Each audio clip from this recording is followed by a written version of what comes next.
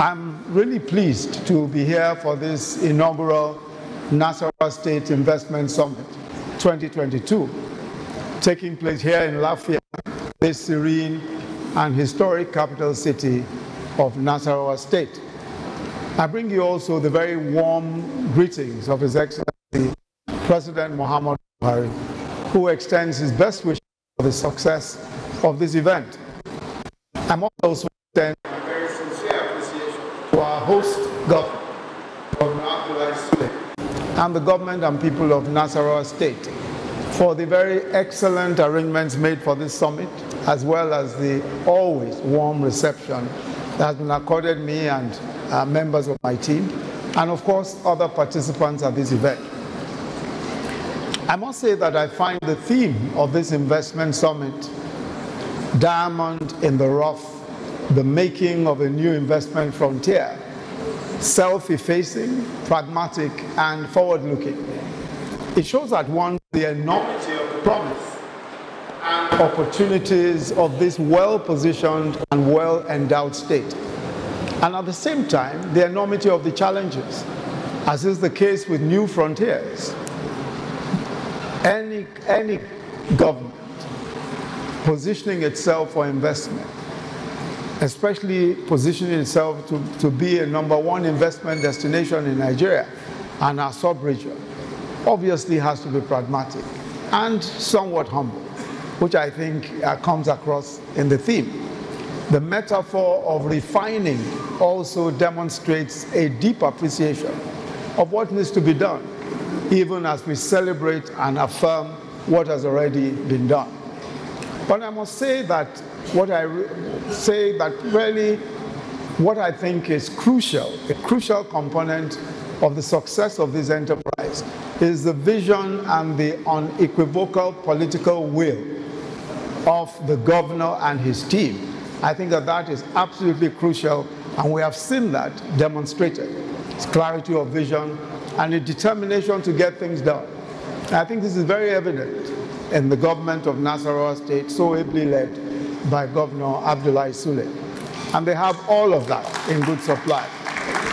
The governor has cast the vision early in the life of the administration in the following words, and I quote, to make Nasarawa State, to re-engineer Nasarawa State for rapid industrialization.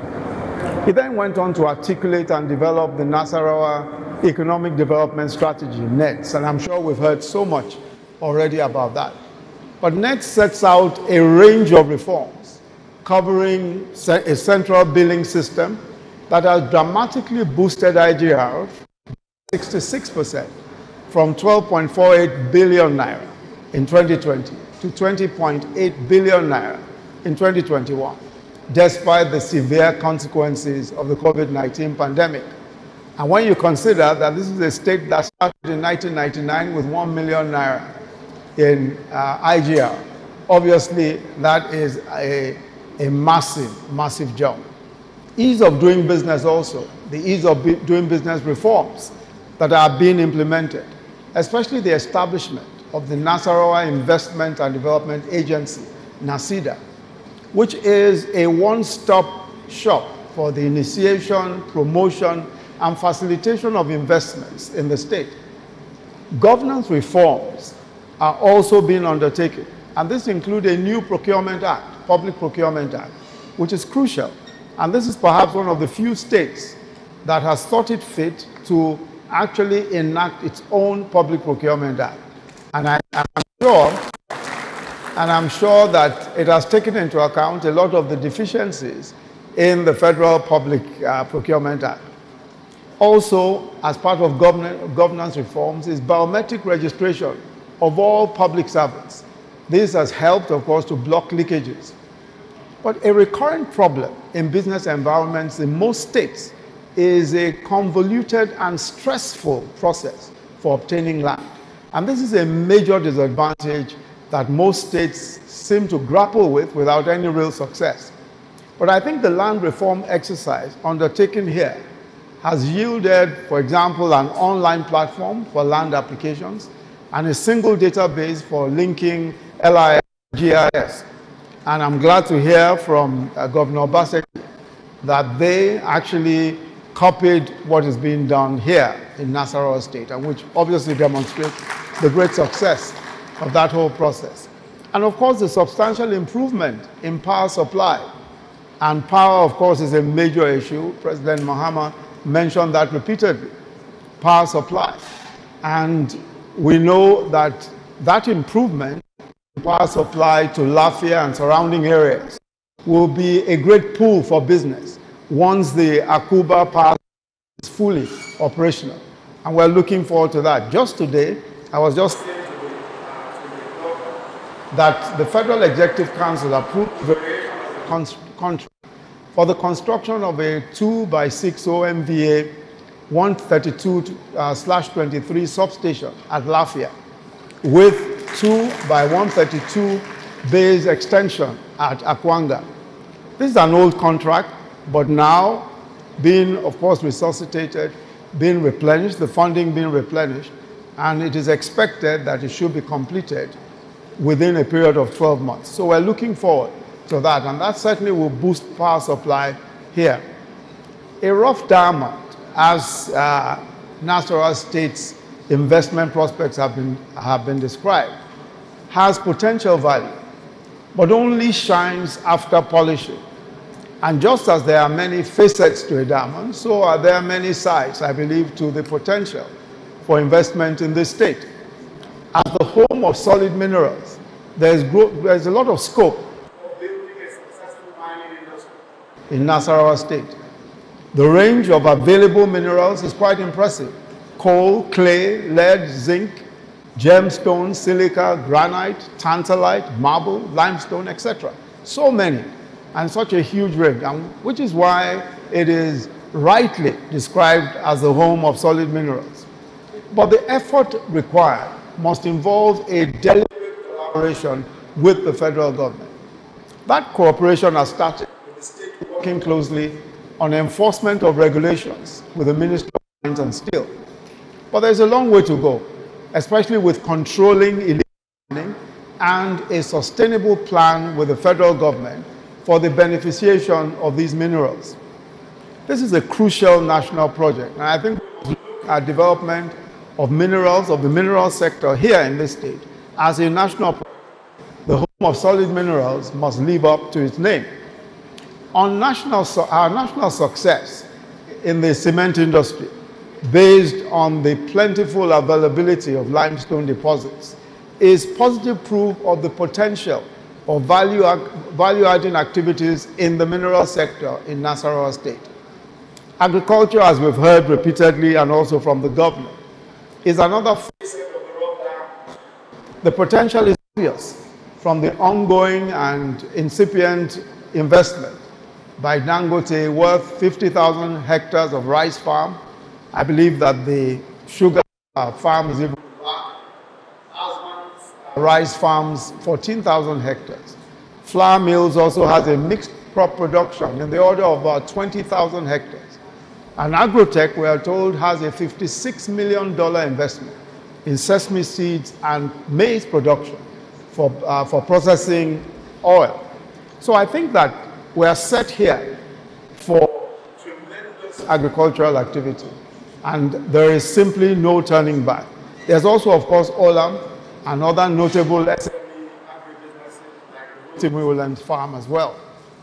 Nasarawa State is already a leading producer of sesame seeds in the country, but given its vast arable lands and the investments that are being made in sugar, in soybeans and rice, I expect that the state will soon become a leading producer of these and other crops, like maize and cassava, which altogether can turn into a national agro-processing hub.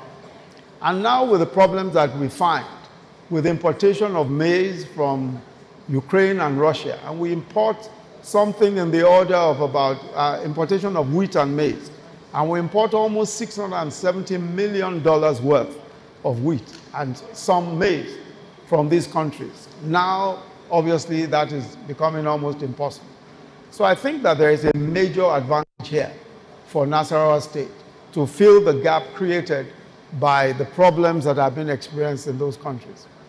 Already the state this state has been selected by the AFDB for the Special Agro-Processing Zone project, and also for the agro-processing productivity enhancement and livelihood improvement support, the Appeals project.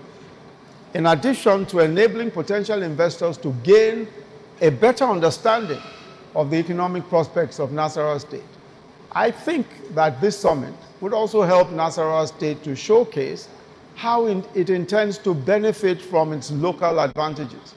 And these local advantages include nearness,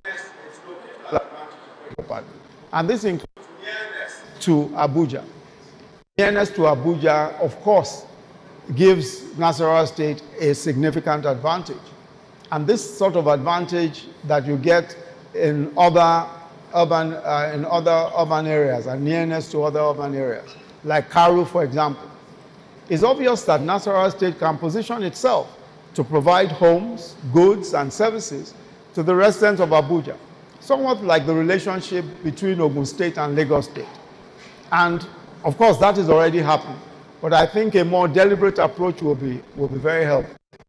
Again, we must explore real and concrete areas of collaboration with the federal government to be able to get this done. Nasarawa State, of course, by itself cannot get that kind of partnership done, or cannot get that kind of opportunity, cannot realize that kind of opportunity.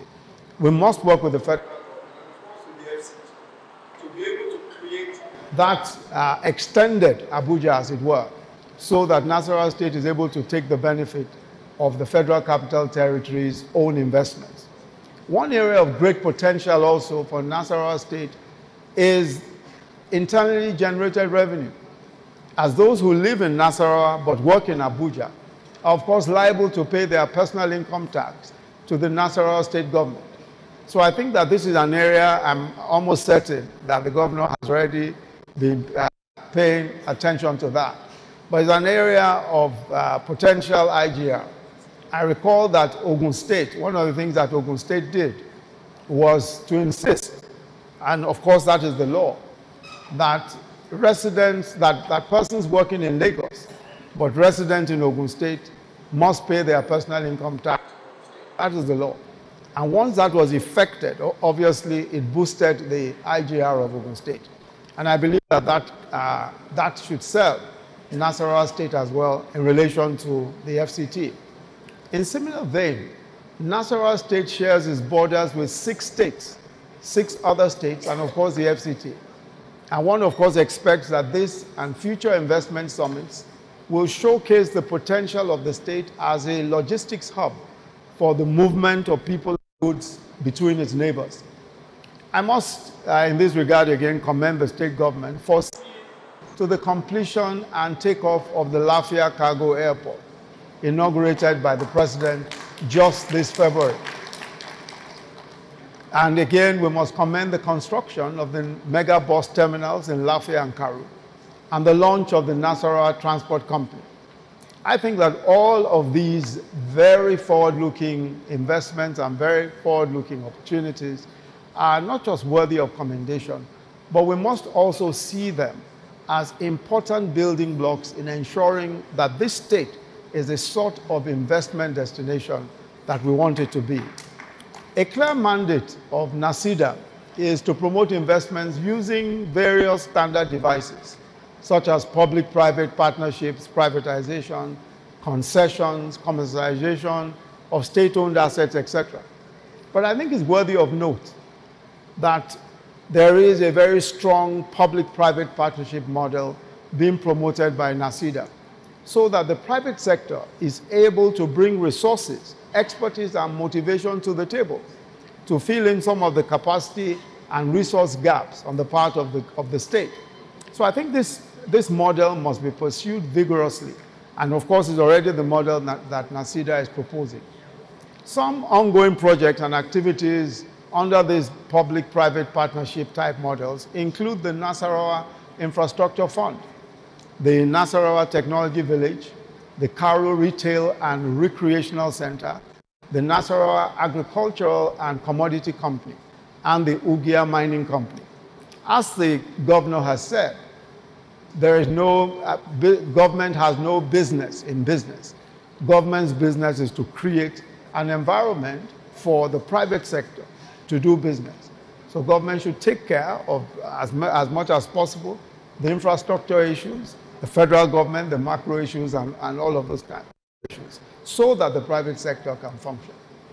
I think it's also quite clear that public sector reform, especially capacity enhancement, is crucial to the delivery of public goods, especially health, sanitation, housing, and other such social goods. And of course, it is also crucial for the success of several of the giant strides being taken by the government. We talk a lot about public sector reform, about civil service reform, but it's absolutely important. And I want to commend again Governor Sule and his team for the steps they have taken in public sector reform. And this is one of the reforms indicated in the NET document itself. They have indicated that they will do public sector reform, and I think current successes are already being seen. They have rationalized ministries to 13. They've introduced compulsory literacy training, and I believe that these are fundamental, and we must leverage on whatever there is to support the training of civil servants and public officers. And of course, technology, introducing technology as well to governance. And again, I think just as the special advisor on ease of doing business, Dr. Duwale, has said, the ongoing reforms must be institutionalized to ensure a lasting legacy. One of the key things that this summit must do also is to enable existing investors to share their experiences for the benefit of others, but also to help point out areas in which they would like the Nasarawa state government to assist them further. I think we've seen a lot of that, especially from the panel discussions. And I think that this will help strengthen the model of partnering with the private sector, which the state government has already chosen as its preferred approach. The creation of deal rooms while this summit is on, I think is also a very sound innovation. And it will, of course, lead to a situation where we can actually have some concrete projects that can be introduced and expressions of interest. This is, I think, very wise and very innovative. And it also shows that the governor and his team are determined to ensure that we get some definite results from this summit. I'm sure that given the exciting potential of Nasarawa State, several deals will be announced in the course of this summit. In conclusion, let me once again congratulate Governor Abdullahi Sule and his team for hosting this excellent summit. It's a proof of your great vision for the development of this state, and it certainly showcases all the hard work that you and your team have put into transforming Nasarawa State in all these last 3 years. I also wish to commend the Nasarawa State Investment and Development Agency for their sterling efforts to attract and handhold investors in the state. And I think that that is important, hand-holding investors. I think that one way of making Nasarawa State a solid investment destination is that hand-holding. We certainly need to do a lot in terms of cajoling investors. And if they realize, and this has been pointed out by Alhaji Aliko Dangote, that the governor himself is the hand-holder-in-chief, sorting out the problems that arise when investors complain. I think this is excellent, and I think it will always give investors a great deal of confidence. From what I've seen and heard, I'm positive that the prospects of the state are very, very great indeed. And I certainly look forward to seeing Nasarawa State becoming in the very near future not just a rough diamond, but a diamond in the sun. Thank you very much. God bless you.